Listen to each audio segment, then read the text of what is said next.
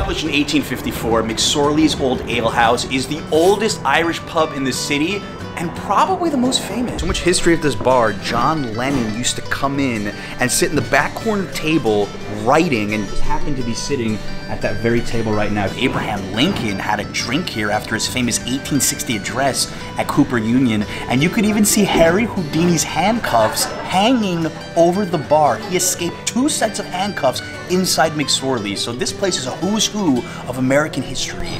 Feltman's hot dog. Now this is like the OG Coney Island hot dog. Too many people think about Nathan's when you should really be ordering a Feltman's at a spot like McSorley's. Kept it simple, a little sauerkraut, spicy mustard on top.